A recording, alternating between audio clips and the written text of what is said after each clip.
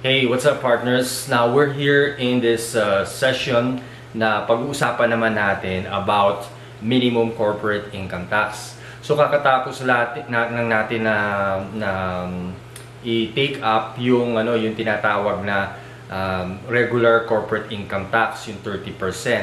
No, so if you want to check out that video, I placed the link in this somewhere in this video, no? So this time, we're going to take up yung minimum corporate income tax. Ano ba itong minimum corporate income tax? Well, to give you a brief introduction dito sa minimum corporate income tax, ito yung tax na inaalaw na dun sa mga corporations, particularly domestic corporation, after the 4th year of operations. Kasi normally, for the first 3 years of its operations, naglo-loss pa sila because alam naman natin yung learning curve ng company pag nag-uumpisa pa lang hindi pa masyado silang bihasa dun sa operation, so that's why kumbaga mas malaki pa yung operating expense nila saka yung cost nila kaysa dun sa revenue. And of course nagiging so pagka ang nangyayari doon is that pagka mas malaki yung cost and expenses mo kasi dun sa revenue, nagkakaroon ka ng loss. Ano yung magiging basihan mo ng taxable income? Negative, wala. So, wala kang babayaran tax.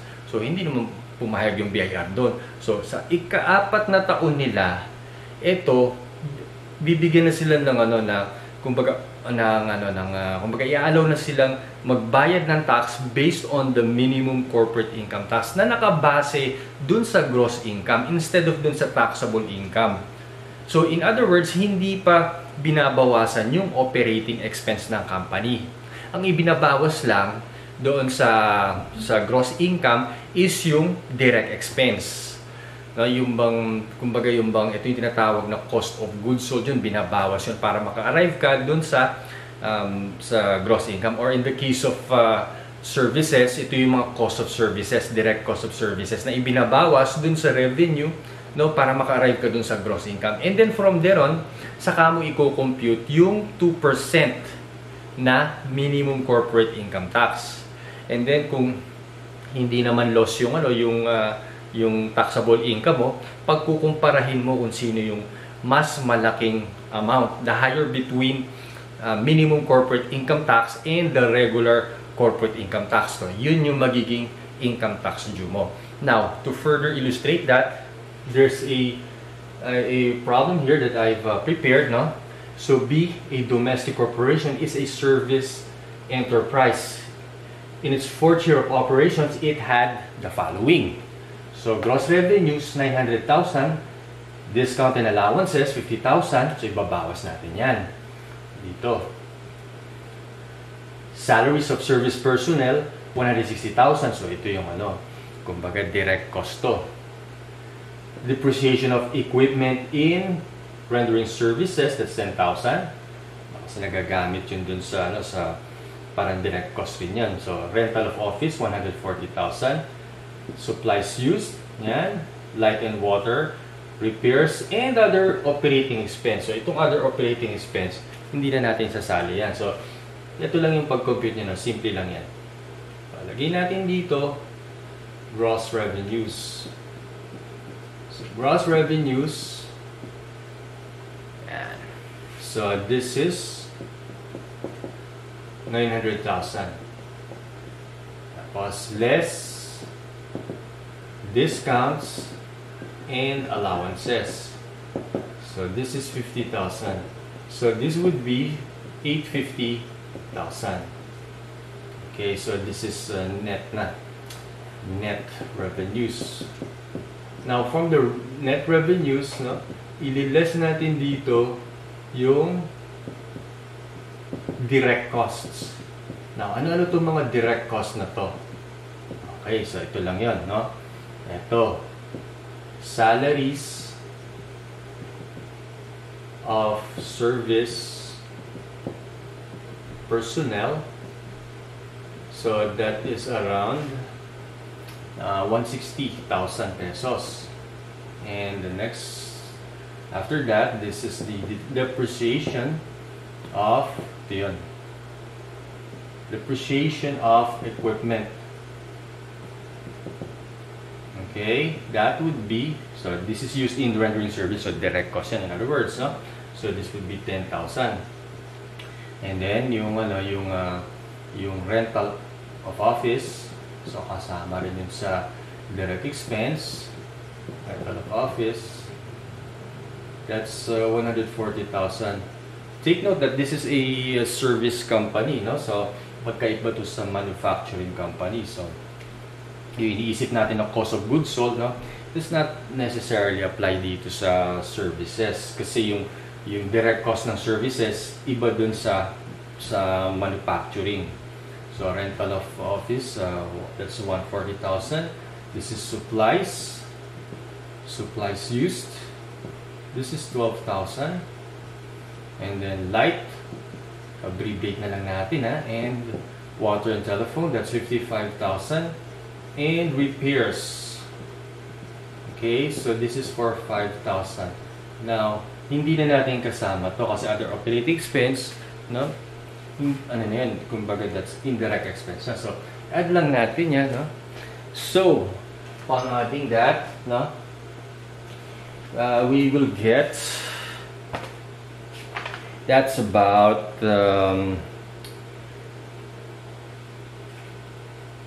okay, 382,000. 382,000. Paano ko nakuha yun? Basta 382,000. Hindi. Just add lang natin yan. We'll just add this, no? This 160.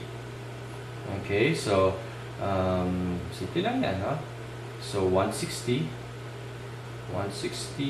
plus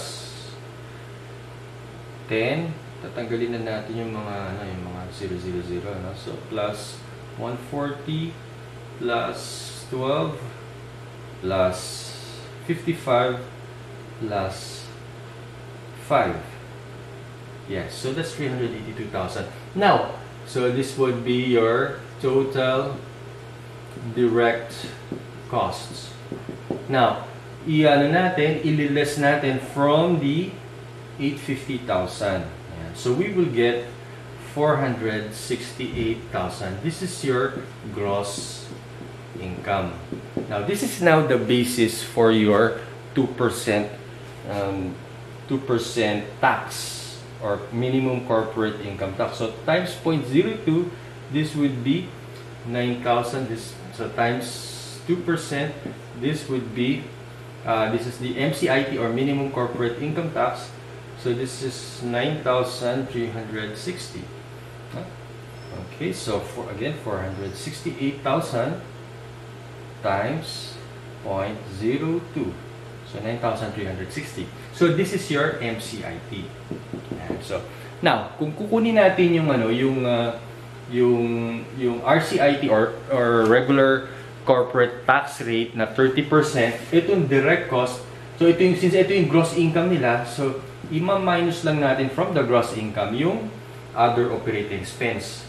So kunin na lang natin, no? So this is 468 gross income, 468,000 less, okay, less yung yung other operating expense, no? Other operating expense of 110,000.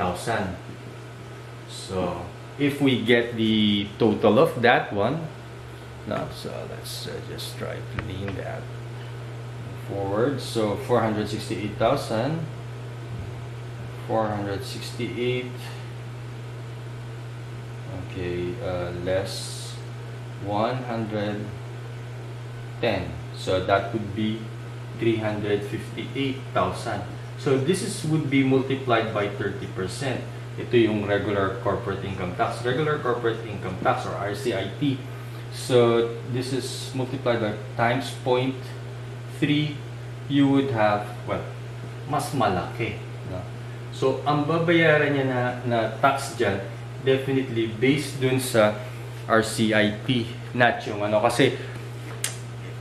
kasi the tax due should be the higher between the RCIT or regular corporate income tax and the MCIT or minimum corporate income tax. So kung ano yung mas mataas, of course, yun yung babayaran. Now, we're going to look for do another example, no? So just stay tuned. Okay, so moving forward dito sa second example natin, no? So I prepared two more examples, no? So bilis, no? So this one, let's take up yung example number 1 of 2 examples, no? So C company, this is by the way still the minimum corporate income tax pa rin. C company had a gross profit from sales of 500,000 and a gain on sale of an asset of 100,000. So sinasama yun. So kung ano yung aside from din sa gross profit, isasama pa yung pagbebenta ro ng asset ng 100,000. So para total niya is 600,000. Business expenses were 400,000. So ito naman ibabawas naman to in order to get the taxable income para dun sa RCIT or regular income tax. How much was the income tax for the year if it is in the 4th year of operations? Again, yung MCIT nag-i-start yan after yung beginning 4th year of the operations. No, so yung na yan, ang tinatanong dito, how much is yung income tax? Kung magkano yung income tax. Now, pag sinabing yung kung magkano yung income tax is that ang dito, ang pinaglalabanan dito, the higher between MCIT or the minimum corporate income tax or the regular tax. No? So, gawin natin ito. So, lagay natin dito gross profit. And so, this one is 500,000. Add natin yung sale of asset. Yan, sale of asset. Yan. So, this one is 100,000. So, add natin total. This would be 600,000. And then after that, so i-less natin dito yung business expenses of how much? This is 400,000. Okay, so for a balance of 200,000. This would be the taxable income. Taxable income or the net income. No? Net income. Pagka binabawas na yung operating expenses. So, let's try to compute here. No? So, ito yung nila. No, giving this data. So, computing natin yung RT. Now, RT means regular tax. That's a regular tax. Or lagyan na lang natin normal tax. Normal tax na lang. Normal tax. Normal tax. Or NT. Yan.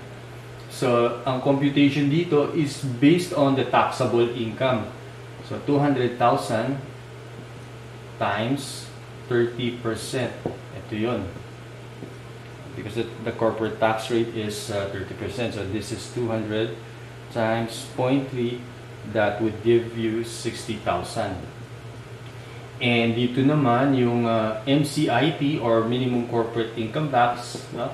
MCIT, this would be ang basis niya dito naman, which is 600,000. So 600,000 times 2%. Okay, so 600 times 0.02.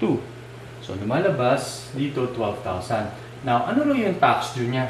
The higher between minimum corporate income tax and the normal tax. So dito sa case na to, mas mataas itong 60,000 kaysa 12,000. So ito yung tax due niya.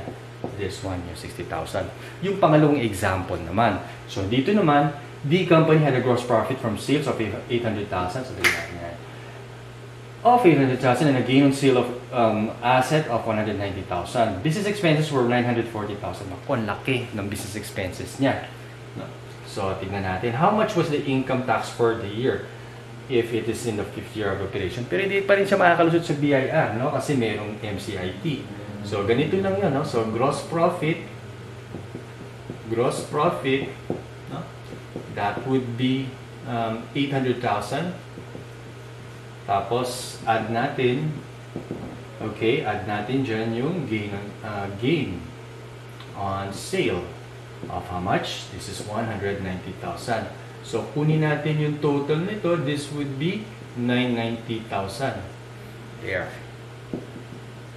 Now, kunin natin yung, less natin muna yung business expenses. So, business expenses. Yan. For how much? 940,000. Laki. So, magkano na lang yung taxable income niya? Taxable income would be 50,000. There. Okay. So, computin na natin ngayon yung yung normal tax, no? Or NT. NT na lang, ha? So, this would be there you go. NT, this would be based on this one, 50,000 times 30%. So, magkano yun? So, this one is 50 times 0.3. So, that would be 15,000.